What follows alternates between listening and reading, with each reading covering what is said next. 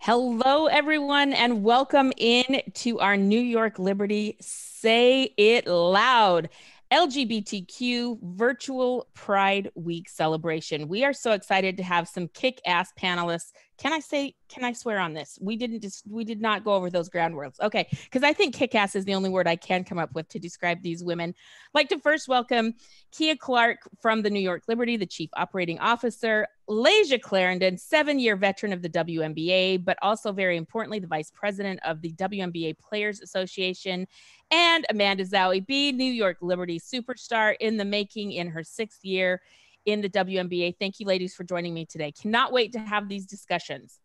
So, first and foremost, I wanted to talk a little bit about what we wanted to get across today. You know, we're seeing a ton of these Zoom calls, a ton of these back and forth conversations. So number one, I don't want ours to be boring. I want ours to be super fun and interesting. Okay, so that's my goal for us. But more importantly, I want to hear from you on the importance of what you are doing right now in our organization. So in the WNBA, I think that we have been at the forefront since the very beginning of social issues. And I wanted to first talk with you, Keia, about why do you think that the WNBA and particularly the New York Liberty have leaned in to going into spaces that were not always comfortable in society and saying, we are going to take a stand and have a voice in these spaces? Sure, Holly. I think that just by virtue of who our women represent, there's so much intersection. There's so much to be learned and gleaned from what they do, just in terms of equality across the board. You can talk about gender equality, you can talk about racial equality, and you can talk about acceptance of LGBTQ plus people in general. And, from the very start, and I can't say that I was around from the very start, but at least for the last 14 or 15 years, especially, we've just seen progress year over year and time over time, and people getting more comfortable and people really, being more accepting. But I always joke, the WNBA was ahead of its time in a lot of these issues. So I'm happy and excited that we're reaping some of those benefits now, and we're getting some of that attention. But women always lead any movement, if you look back over time. So I'm proud of that about our league. I think, there's still work to be done, and we're continuing to do that. Specific to the Liberty, how could we not? New York is a liberal city. There's every, color, shape, form. It's the melting pot. So, our fan base has represented that. We've been fortunate to have really eclectic and a wide-ranging group of players over time. So, that makes my job more fun. The opportunity to showcase those differing attributes is really, what I think is that piece that makes us leaders. It really does. I think back to when the WNBA started, and I'm one of the lucky few people that have been working in the league since day one. I attended the very first game in Salt Lake City, Utah, where we had a franchise. And I don't think Amanda was even born then. Layshia may have been like a toddler, but I don't think the two of you were even born during this time. But I can remember this conversation that we would have, and it was like this major thing of like, well, how are we going to talk about a lot of the fans are lesbians? Like, there would just be this undertone and this current of like, well, we really want to lean in and have and do all this marketing, but they might be lesbians. And I just remember thinking back, like, how was that ever a conversation that we were having, and how far we've come now to like the WNBA president or commissioner is leading the float in the Pride Parade in New York City. Like, how far we've come. How do you think that is come about, number one, Layshia? But number two, how does it make you feel that it's like, let's just talk about this? It doesn't have to be this like undertone of something's not right here. Yeah, I think it's tough because I have a lot of empathy for the leadership in the W over the years, because women's basketball is just a microcosm for a larger society, right? So as the players who've been so upset, and the fans rightfully so, that the league hasn't always kind of done it right, hasn't just owned who we are from the beginning, but we're fighting the same oppression that, from internally, that they are fighting on the outward when they're trying to market us, when they're trying to market queer women, Black women, all of the things. So I definitely had some mixed feelings about kind of the history of how we haven't always showed up for our players, but right, you can look back and just point to all the negative, or look at how far we come, like you're saying, and some franchises have done it better than others over time.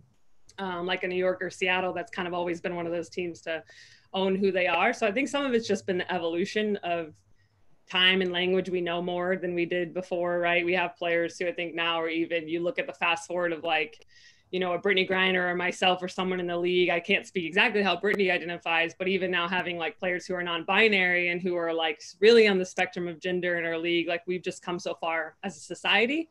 So when sports are a microcosm, of course, we've come so much further in the sports world. There's still such a long way to go, but this league has just always been who we are. And, you know, when I was back in Indiana, excuse me, and we finally marketed to the LGBT community, right? You're talking about back in the 90s. I was born in 91, so I was alive, but I didn't really know what was going on in Salt Lake City at the time. And fast forward to 2014, when the very first time we finally marketed to the LGBT community. I was telling Amanda this on our Instagram live yesterday of like the first time we went to a pride parade when I was in Indiana, and the fans just, some of them cried, and we got off the float and hugged them. And it was like, they were just so grateful to be seen finally, that the Fever were at the pride parade, because those fans had been showing up for the W for years and years and years. So for us to start showing up and owning it for them means so much. And these are the people who have been our diehards from day one, you know, our OG lesbians, our OG fans who have supported us. So I'm also really proud that we're just finally owning, and they're getting to see like the work that they've done is now like a player like me can be out because they fought so hard, you know, for us in the past. 100%. I remember meeting some fans, two women who had met as fans at a Seattle Storm game, and they got married. Like we are bringing women together. We are bringing fans together in love through our love of basketball. I love it so much. Amanda, before I get to you, I wanted to share one quick story of how we have covered this issue, because, you know, I work for ESPN. And, you know, I'm learning as I go, because I haven't always known how to discuss these issues. And I can remember doing a game in LA, and Brittany Griner was playing, and she had just gotten engaged to Glory Johnson, who was also a player in the WNBA. And Glory was there at the game, and she was sitting in the stands. And we kind of wanted to tell this story of, you know, Brittany just got engaged, how exciting this is for her. And she's engaged to another WNBA player, which is, you know, very unique for two pro athletes in the same sport to be engaged to each other. And I can remember kind of having these thoughts of like, well, how do I tell this story? And is this going to be, you know, are people going to think this is strange? And is this going to be awkward if I'm talking about, you know, she's marrying another WNBA player or whatever? This was, I don't know, maybe 6 or 7 years ago. And in the end, I just said, Brittany Griner got engaged. Her fiance, Glory Johnson, is here. They're in love. We showed the ring. We just did it like a regular love story, because it is a regular love story. And I just wonder, like, how is it important for people to talk about and showcase you? Amanda, you're muted, but I want to ask you of like, how do you want people to showcase women who are in this space? As regular humans, you know, like we talk about anything and everything. We are not different, you know. I love women, so like, I love women, but I post about gay men, you know, just showing support to another human being and having those conversations. And like you said, like if you don't really know, or you don't know how to go about it, then ask questions, and then we just build a conversation from there. Because it's very important that we talk about it, not only for us who are living in it, but for the ones that come in after us, right? To normalize it as much as possible. And education is everything. Education is key. And, you know, being able to, if I would have watched that game and heard it as a young kid, I would be like, cool, like I'm gonna marry a WNBA player too one day, you know? So like, it's a beautiful thing. Like love is beautiful and amazing in every kind of way. So yeah. Keia, I know that the Liberty have been remarkable in this space, and part of it you said, Amanda, is educating. And so it's like teaching little kids and people who have not been around the LGBTQ community, hey, we're just basketball players. We're you know, just like you. We grew up just like you, little girls that wanted to play basketball or what have you. How have you guys tried to market and educate and make sure that you are leaders in that space? Yeah, I think Amanda said it best, where, you know, it's just the humanization. We're people, we're all different people that come together. And our approach has really been celebratory, if you will.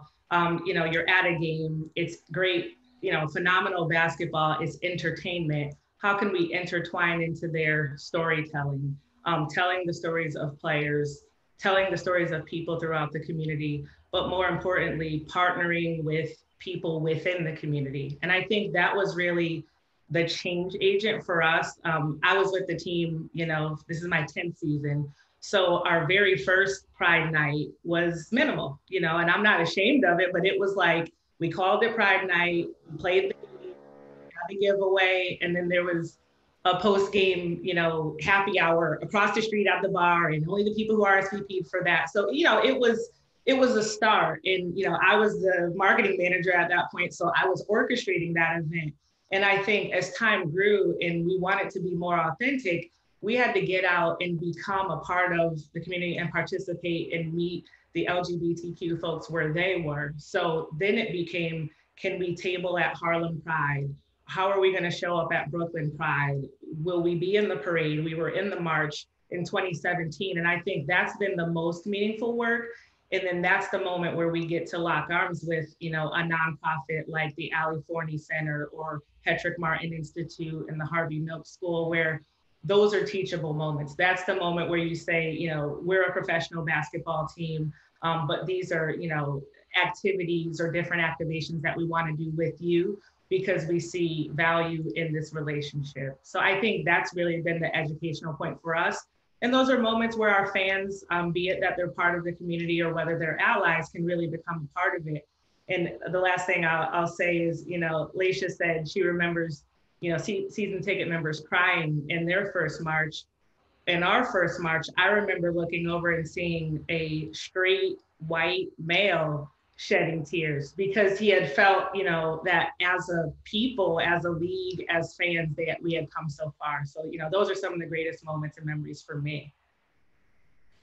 Talk about being allies. And I think this is an important space. We're hearing this a lot in the Black Lives Matter movement that is happening right now in our country and this quest for social justice for Black people. And I want to talk a little bit about allyship because I am not gay, but I have learned a lot about this community in this way.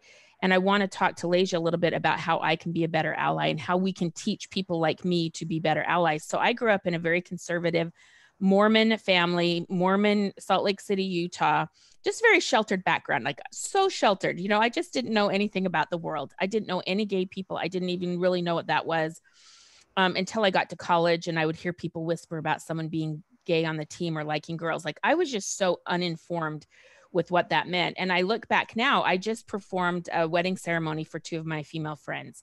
And I go from this very conservative little girl in Utah that didn't know anything to I'm now officiating gay weddings for my friends. And it took getting to know gay people for me to get to that space. Is like it took getting to know, having conversations with Brittany Griner. I tried to style Brittany Griner for the WNBA draft one year, and I wanted to put her in a dress. And I was like, Brittany could be so pretty if she just dressed like this. And what I realized was that, like Layshia, right? You're just face planting because what an idiot was I.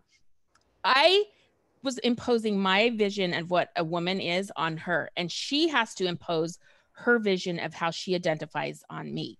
So walk me through the mistakes I made there and how we can be better as allies of understanding I can't put my idea of femininity or femaleness on you. You have to teach me who you are.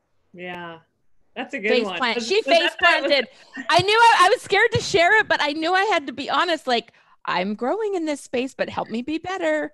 Yeah, I know I can face plant with you because we know each other. So I don't want to, particularly with like cancel culture, and you don't want to, one of the things is giving people the space to make mistakes. And I think if a lot of people like you, like are coming to the stage with like an open, humble heart, like no one's asking any ally or any of us to be perfect in this moment. Like, and there's no such thing as like the woke Olympics. Like just because I'm a queer Black trans woman doesn't mean like I'm going to be the wokest and I'm never going to make a mistake or, not be aware of my privilege as an able-bodied person or say something wrong about like immigration. And so I think one that's there is not realizing, because I think cis white people can think like they just are, I mean, they are so far behind in some ways, but that there's so much to catch up and they're going to reach this destination. Like there's no destination for anybody, I think is the first thing for people to realize. Like we all should constantly be growing and adapting and learning, or else we're missing the point. So even Black people are learning and adapting in this moment. So we're all just at different phases with it. And so I think to your point with Brittany, I was gonna say, was that the 2013 draft? Was that my draft class? Yes. Yeah. Yes. And I had like pulled up pictures of cute outfits to put her in and pantsuits and stuff, you know, and like that, it just teaches me that I didn't really know who Brittany was, even though I had known her and covered her for all this time in college.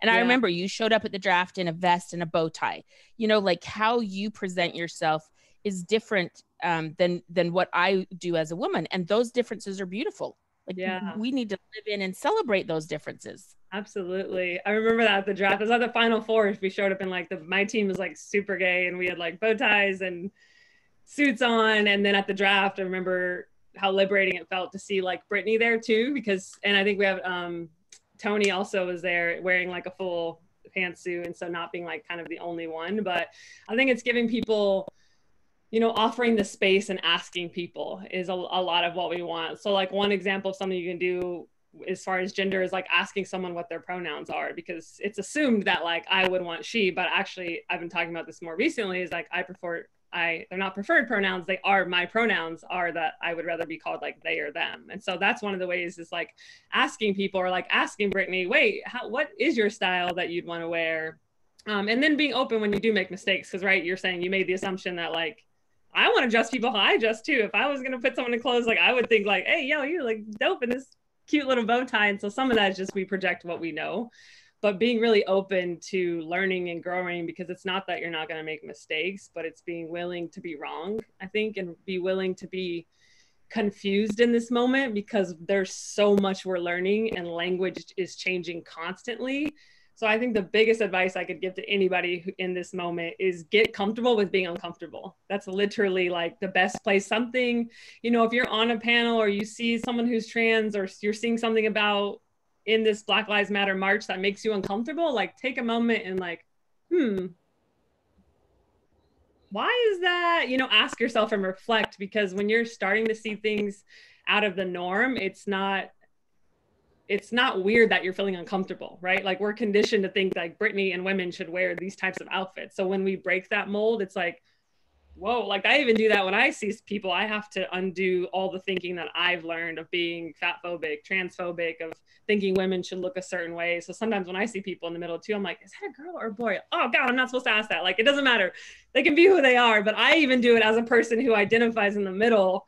I have to constantly remind myself too, that like, that's not my place. Like they identify, like they're, you know, in the middle. So just get comfortable with that, I think is the coolest thing, and lean into that curiosity, because that's a lot of that inner work we need to be doing these days. Like policies are going to happen, laws, donating money is really, really important work. But that internal work that we need to start doing is like, when you do the internal work, then when you go to vote or do a policy, like you want to fight for trans people because you've done the internal work to know that like trans people are normal people and they're great and they should exist. And it's not like trying to do the outside work without the internal work.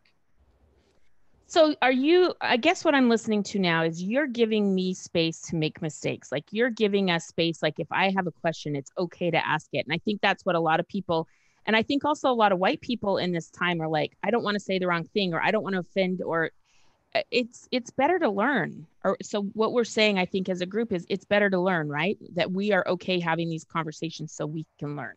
Yeah.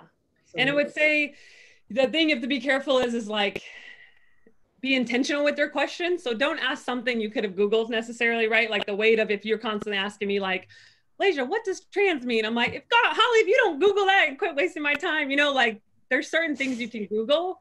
So be curious, but when you do ask someone questions, be thoughtful and intentional about it, because it is hard for the person of color, for the Black person, for the trans person to constantly be asked questions that could have been more easily achieved by, you know, a quick search. So there's a balance there. Do your own work. Education. Yeah. Yeah. Seek your own education. Don't ask all Black people to educate you. But if you do have a question, like that is also okay.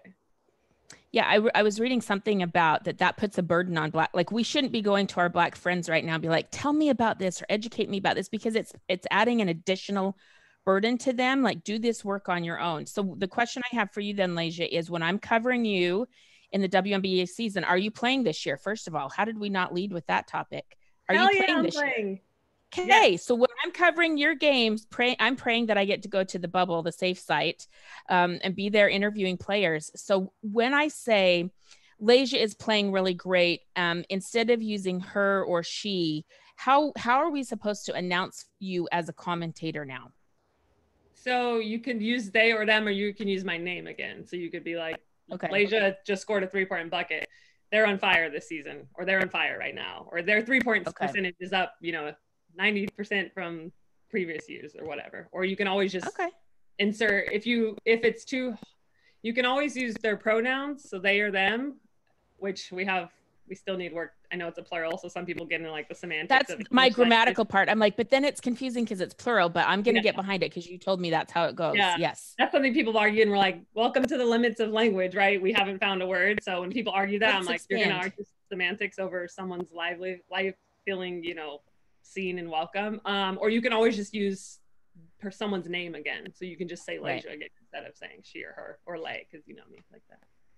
So my nephew is transitioning right now and is becoming my niece. So we have a trans person in our family in Little Salt Lake City, Utah. And it's been really interesting to watch her journey and how she's transformed. And we've had some of these hard conversations with, like my almost 80-year-old mom of like, you've got to get behind these pronouns so that she, Quinn, her new name, her new pronoun, feels seen and heard. You're her grandma. You got to get this right. So those are good conversations that we're having. Okay, Amanda Zahui B, you are in Sweden right now. Will you be able to get to the United States? Yes. Yeah. New York Liberty, yes. Here she comes. Yes, I'll be there. I love it. I love it. So tell me about, you guys are in this group. So much is going on right now with the Black Lives Matter after the murder of George Floyd and Ahmaud Arbery and Breonna Taylor. It's been really difficult in these language and the race and the riots and the protests and so many peaceful protests. You've been in Sweden for much of this, and I've seen a lot of your posts on social media of this has been an issue there as well. What is your reality and how you're experiencing this kind of momentum behind race conversations in Sweden? Well, until just recently, like people were not talking about racism out here. It's very quiet down, and Sweden as a country, we're supposed to be in a box. You're not supposed to be too loud or too low. Everybody are the same, which is not the case. And just trying to use my platform out here. I'm the only WNBA player from Sweden at the moment, and I'm playing for the national team. So people know who I am when it comes to sports. And I actually called the TV, like one of the biggest TV stations. I was like, I want to be on TV and I want to talk about these issues because I represent all of that, right? My father is from West Africa. My brother is a tall, biracial kid who looks Black, right? Like I always say, like the police gonna shoot us because they see Blackness first. They not thinking, oh, their mother is white, So talking about that and just planting a seed, I guess, of being vulnerable out here and having those conversations. Because like I said, we don't talk about it. It's like, no, there's no racism out here. But my brother and I and my father, we are experiencing it, right? We go to the bank and they ask us to leave. And, stopping my brother for no reason. And like my brother has stories for days with the police officers, and I have them with in the education system in our schools where, just because I'm Black, I wasn't going to make it, and I wasn't even going to make it to high school and stuff like that. So just being very vocal, that's my thing. I'm a Twitter person, so I tweet a lot. Trying to be on Instagram as well, reposting and stuff, but just using my platform. That was a lot, but I feel like I can talk about this all the time. You posted something recently that I wanted to touch on because you talked in a very honest and vulnerable way about the anxiety you're feeling and that you are having some depression and some anxiety And I have to be honest, I think we all are having some anxiety because we don't know where we fit in all of this. You add the coronavirus, which I think is making us all very vulnerable. My sister is a psychologist, and she said humans have this much capability for trauma. Like, you have a preset, you can handle trauma, you can handle trauma. Well, we were already under a great deal of trauma from the coronavirus and our lives being taken away for the last 4 months, and then everything else. And so it's just created this microcosm of anxiety. So how are you dealing with it, number one? And how does it help you knowing that we are all suffering from this, and we've just got to talk about it and support each other through it? Yeah, well, I have great humans around me. So, having open conversations, especially with my mother, being a white woman, married, she's been together with my dad for 30 years, an African man. And just being able to have that open conversation with her, like, yo, I'm so tired of white people killing Black people. Like, I don't know how many days I woke up and like, I need to talk about this. I'm angry at the world. Like, and she talking and having that conversation with me is so healthy and so important. I have learned how to journal for real, actually write down my feelings and emotions and not just be on Twitter and write it there, but actually like letting myself feel everything, right? Depression is real. Like, it's hella real, right? And it's hard to admit it because there's, I guess, like this bad stigma about it, right? Like, we're not supposed to be depressed. We got to be strong all the time. We're not supposed to talk to a therapist. And I'm doing just that. Actually, if I'm depressed, I'm gonna let you guys know because I know I'm not the only one. I'm talking to a therapist, and I want everyone that has the opportunity to do that, or, just be able to talk to someone, a professional. And yeah, so that's kind of how I'm dealing with it. I'm talking a lot. I'm praying. God knows I'm talking to him 24/7. You're probably tired of me, but never. But especially having, like, my father's always been big on history and the reality, right?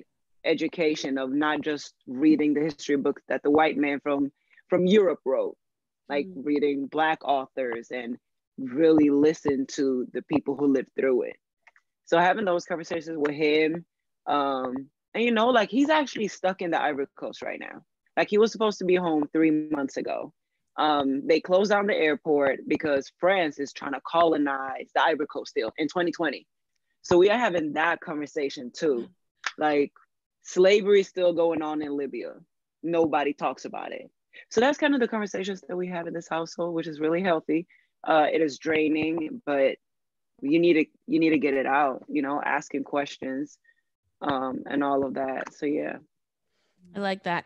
Okay, so Keia, I wanted to ask you, I was having a conversation with a friend of mine, Maria Taylor, and we were talking about mistakes that we've made covering people. And, ESPN did some stuff on the NBA or on the NFL draft that kind of got some pushback. And one of the comments she made was, if they had more Black people in the room and they had more executives who were Black, if we had more Black voices in the room, someone could have said, I don't think we should put that up there. I don't think we should cover this kid that way. And it's like more Black voices. So I'd love to hear, how did you get your job? And what are you doing to hire people who look like you and empower those people in your organization? Yeah, I'll start by saying I don't think any one of us has made a single comment yet in this, the first 30 minutes that didn't involve the intersection between being a woman and being a Black woman or a woman of color. So it's plain to see that inclusivity and having diverse voices in the room is of the utmost importance. I actually got my job really by coming up through the WNBA and the league. Starting pretty junior. I spent 5 years at the league office and then came to the Liberty as a marketing manager. And I was really, closely intertwined with senior management then. And they made some really courageous decisions in terms of platforms and what we would really dip our toe in. And I was proud to learn a ton during that time.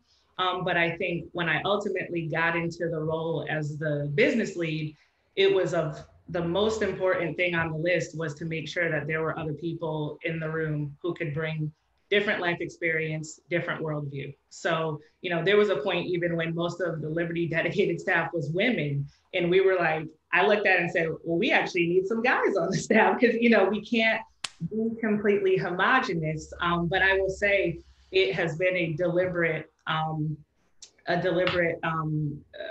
experience for me to pick and choose the right people who have the right skill set, but also to pick up some minority women. 3/4 of the senior leadership for the Liberty are women of color. I'm proud of that because who we are representing and the values and thought process and what we're trying to accomplish is just, you're halfway through the battle because, you speak that language already, all the while not claiming to know everything.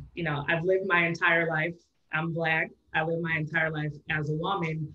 My mother is gay, so I'm an ally, but I still have something to learn in every single one of those buckets. And I am super, super proud that I get to align with players like Zahui and Layshia. They make it make my job easier, because it's like, we're all vibing, we're all tossing out ideas. We want to approach the heavy conversations, and all the while we want it to, really represent that they're the best basketball players in the world. So those two things that I'm balancing make this a really, really fun job for me. But I feel like I am fulfilling, to a certain extent, a personal passion, if you will, because, of who I represent. I love it. The WNBA is 80% Black women. And so I feel like the most we can do to elevate and expand and shout from the rooftops the issues that Black women are facing, I think we owe that to the women who we are fans of and who we are watching play basketball, because it's more than just sports. And so, Layshia, I wanted to talk to you about your work on the WNBA Players Association. The collective bargaining agreement was just agreed to. And in there, for the first time ever, was some language that I think is going to impact you moving forward in life, because are you about to become a parent? I am, in December. So we announced yesterday that my wife and I are pregnant. She's carrying. So I will be playing this upcoming season. So no time off for me. Shout out to having another womb, because I do not want to take a break. Have to get back into shape. So one of the important things and one of the important rights you fought for in the Players Association was maternity care and better health care. I think we have read on the news all through this coronavirus pandemic that Black women have some of the poorest health care in this country, that is one area that racism is physically impacting people of color. So how did that work come about, of you fighting for better health care and rights, particularly maternity rights for women of the WNBA? Yeah, we have so many moms in our league. I don't know the total number. It's definitely over 10. I believe maybe 11, 13 even. And so just thinking about, this was before I was even thinking about it necessarily directly to my story of eventually being a mother, was just that we face unique challenges as women, because obviously we can have children and we have people in our league with kids. So in that way, we're always thinking like, well, what does childcare look like for those moms? Like, we know these people. I played with Bria Holmes. I've played with Skylar. There's like not anyone in this league probably that hasn't played. Zahui, you were teammates with Bria Hartley. And so we all see what it's like for them day to day, showing up as mothers, trying to do their job, when they're showing up to the gym, and like, what does breastfeeding look like? What does traveling on the road look like? What does childcare is expensive, and you have to go to the gym and practice for 3 or 4 hours. And so it was kind of a no-brainer in that sense when we're thinking about representing the whole league. And it was unique to them because we've seen our teammates. It's like being almost like we're allies to the moms, where we're like, holy shit, that's a hard job to do. How can we support you? And so the thing, it was kind of a no-brainer in that way. And then we had a lot of calls too, with just like wanting to get the moms on the phone, because there was things that I didn't think about as not a mother right now, that it was like, we need to hear from them themselves, like ask the people who are being directly impacted what they need. So we were constantly sending out, surveys and getting on the phone, and like, Lori, what does it look like for twins? Like, do you get 2 childcare stipends? Like, it's just, there's so many layers there. And the things we heard from them firsthand were things we never would have thought of, like, where do I breastfeed? And then is there somewhere for me to store it? Like, you're at the gym and you're like, oh God, I don't know. You just expected to just chill and breastfeed in the locker room or pump in the locker room. And some players have had to pump at halftime. And so it's just a really unique challenge that we wanted to take head on and take a lot of pride in, that like, we are working mothers and we need to find ways to support them. And so one of the things I loved was like the childcare stipend for players, because I've seen Bria Holmes come, we're playing in Mohegan Sun, and it's like either that care center's open and you've got to pay for a full day of childcare just for, 3 hours of practice. So that childcare stipend now, like an opportunity to pay for someone to come to practice with you. And we just didn't want people to be mommy taxed. Like, I think it was time to put our money where our mouth was, and the league really acknowledged that, and Kathy did, of like, we can't be the most progressive league without the most progressive policies. And so I think that's where the governors, the owners, which we're not calling them owners anymore, the governors and Kathy really stepped up to the plate, and just met us right there. It was kind of a no-brainer. And then changing the policy from 50% maternity leave to 100%, that you shouldn't get mommy tax for having to take a year off because you wanted to have a child. So still reaching that 100%, that's something, just a lot of pride in knowing someone can have a child and not have to worry about how are they going to earn and get back into shape. That's amazing. That is so amazing.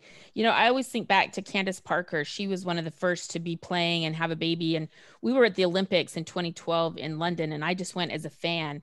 And there was Candace trying to be an Olympian at the highest level. I will say in that gold medal game, she was the best player in the world in that moment. I will always say that.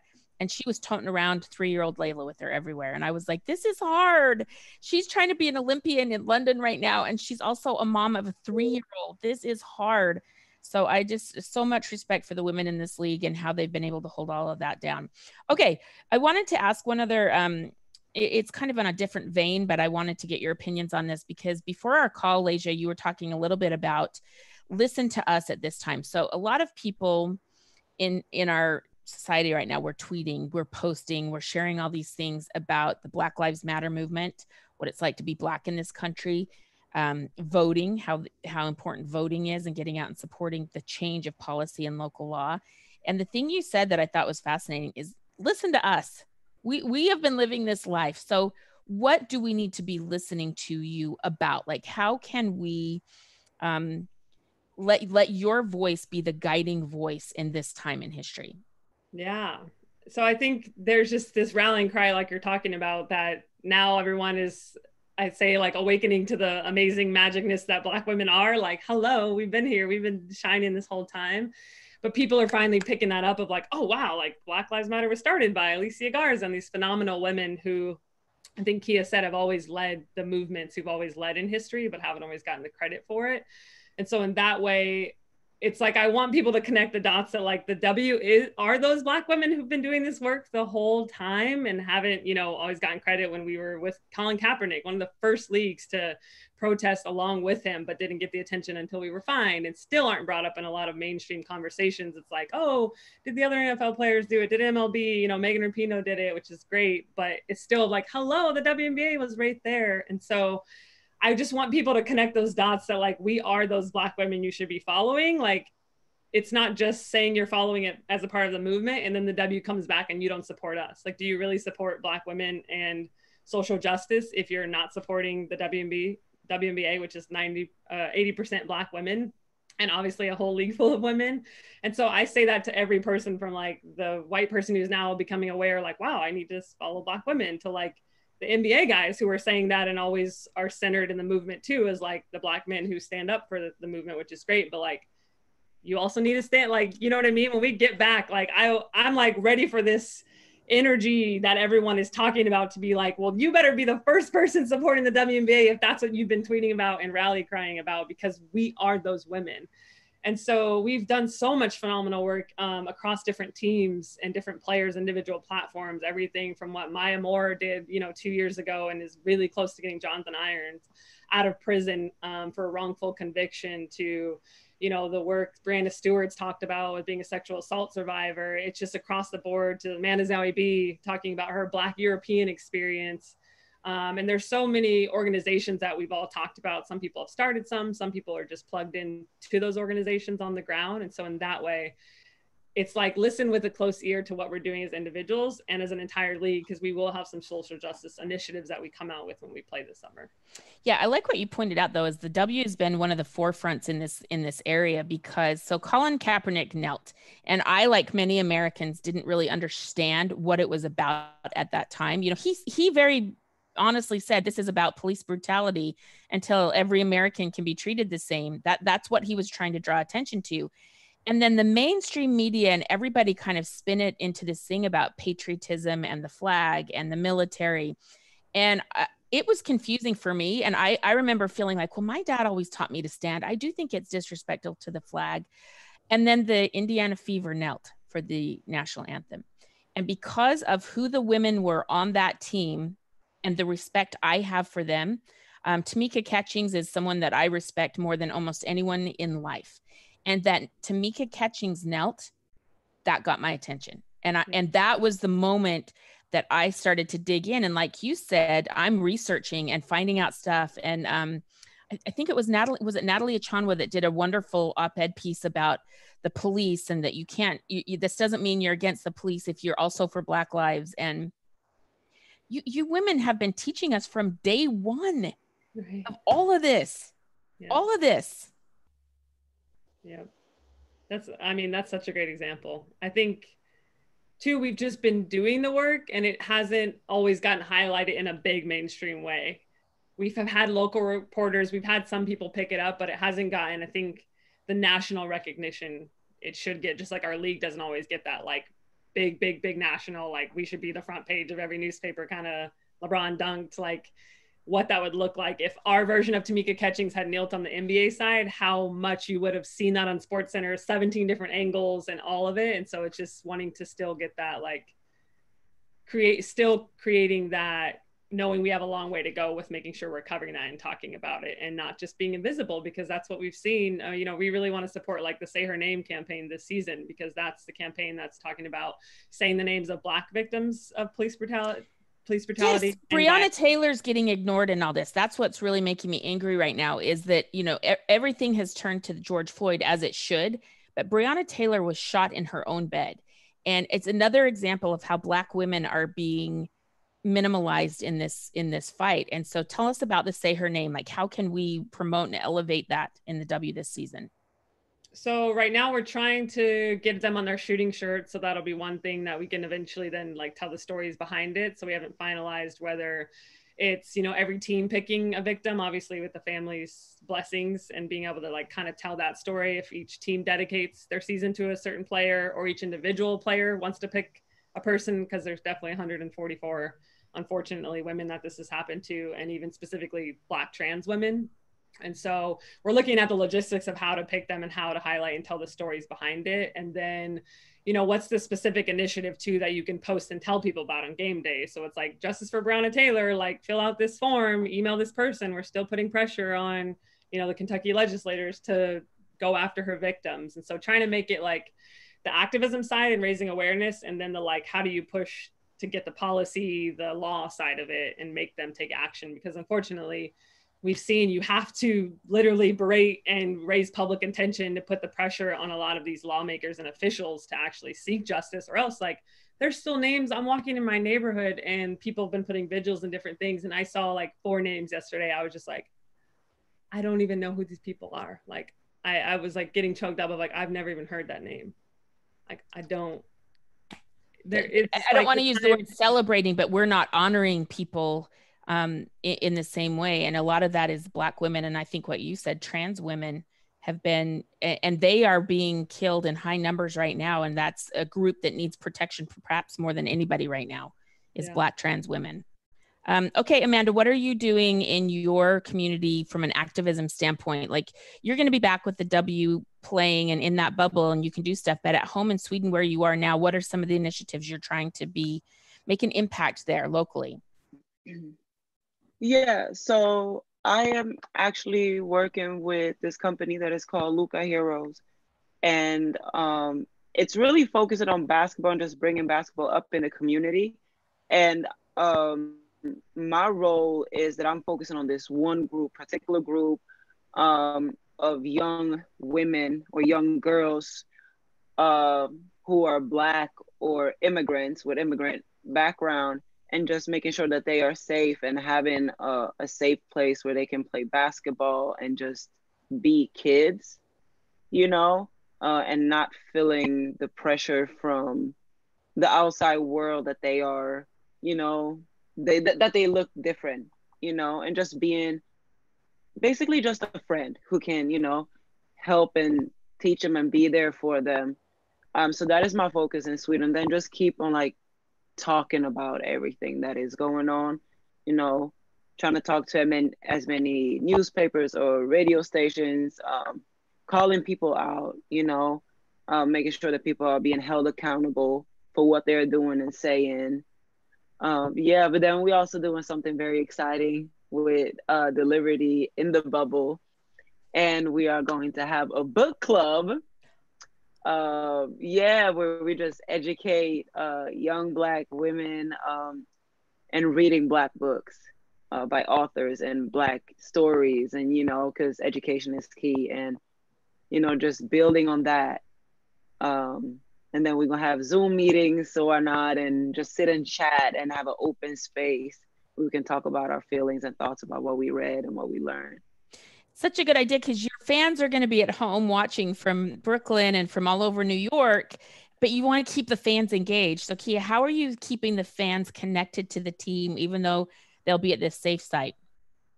Yeah, you know, some of the examples Zahui just mentioned, really, we've all, I think, become experts on Zoom and streaming and YouTube and IG Live. So particularly for our membership, our base, our core fans who have followed us everywhere we've been over these years, you know, around New York. And ultimately, we're looking forward to playing at Barclays this summer. We want to stay connected. So we want to provide, you know, chalk talks. We've got an exciting entirely new coaching staff. Many of the faces on our team are new, and they've heard from them, you know, in a lot of regard, but, you know, from Sabrina to the 5 other rookies on our team, and then these incredible voices that we're with today, we're trying to break that up and really concentrate different themes throughout. Additionally, we plan to, you know, execute a lot of the theme weeks or theme nights that we would have done in arena. It started with draft when we had our virtual draft. It continued with Juneteenth on last Friday, which was, you know, sort of a tentacle out of our Unity platform that will continue once we're at the single site.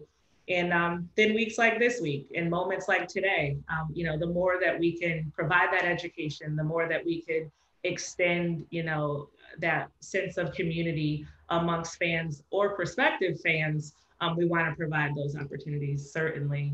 But I think, you know, I can't say enough that activism absolutely has a place in sport. So I listen to them. You know, I keep it simple. We listen to them, and as much as we can amplify what their thoughts are, what their ideas are, what they are saying, and bring that to, you know, people and strike up meaningful relationships with organizations, both corporate and nonprofit. I think we're doing the work for the Brooklyn and the Manhattan communities. You know, we're still kind of fresh to Brooklyn. So as soon as, you know, we're in phase 3 or 4 or whatever the phase is that, you know, we could be outside and actually, you know, in community with folks, we definitely want to do that until the players get home, until they're fully immersed, and once we're through the 2020 season. Okay, so Layshia, who is your fantastic PR person, I want to give her a shout out because she is kick-ass, like seriously kick-ass. She sent me this Brooklyn hoodie, and it is so great. It's got like the black and green, you know, the Statue of Liberty green, and it is so cool. So where can people get that? Because I've gotten so many people like, where did you get that? We got to get that hoodie. We got to have that. We got to have that. Yes, so that signature hoodie, which Layshia actually delivered to Sabrina the day after draft as well, is available on our website. If you go to nyliberty.com, click shop, it's available for sale there. And, you know, really quick extension story on that. The company who produced it, a new licensee for the New York Liberty, that is a female-owned, Black-owned, Brooklyn-based company.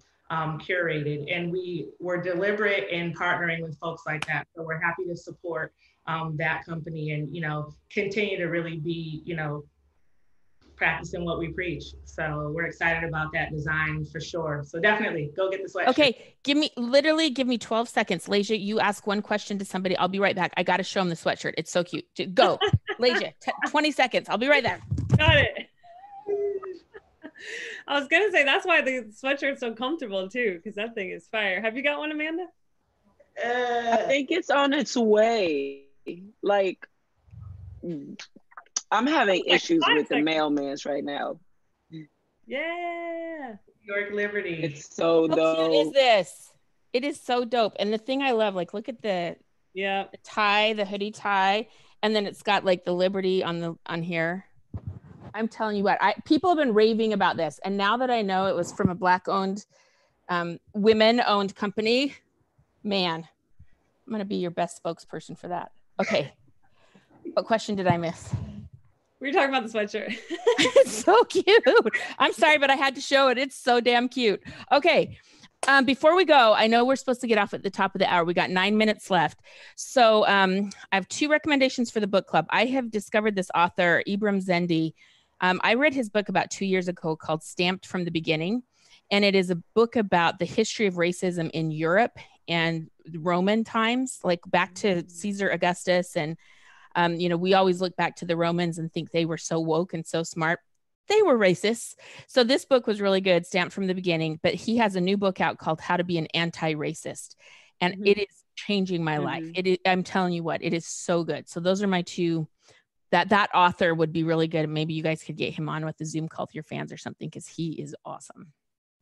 Amazing. Thanks for the suggestion. Yeah, he has a cute little book too right now called The Anti-Racist Baby. So I'm gonna get that book for the new baby. So did you get it? So that's the author. I feel like now I have to run and grab it and show you guys too. Okay, yeah, so that's the author, and he's really good. I've enjoyed him. All right, what are our goals for the season from Pride, from elevating Black, lesbian, queer, trans, everybody, elevating those women, elevating our Black women? Like I used to be like, I don't want to put labels on people or put people in a box.